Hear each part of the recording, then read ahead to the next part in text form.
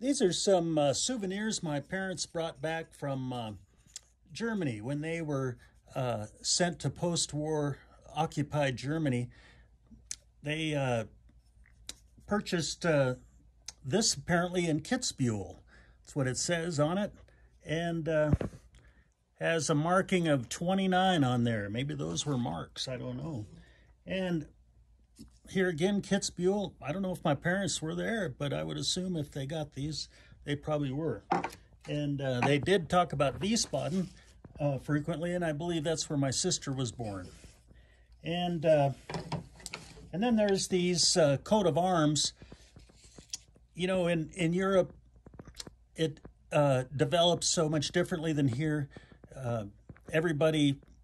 There was kings all over the place and rulers, and they had their fiefdoms, and they weren't too far from each other. So apparently this would be a good souvenir item. And I even noticed when I went to Germany a year ago, they had great souvenirs.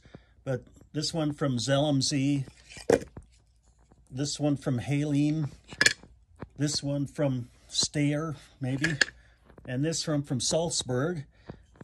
My dad never talked about these places individually. He did talk about Wiesbaden, though, and he did talk about Kitzbühel, but he didn't elaborate on them, and some other places. My dad, sort of being only about 22 or 3 years old, sort of adopted the European look throughout the rest of his life. He wore these hats that you might see in one of these. He didn't wear a lederhosen or anything like that, but he used to collect pins and put them on this hat. And he really loved his time in Europe when he was with my mom. That's an interesting story on how the two of them wound up there, and but that's for another time.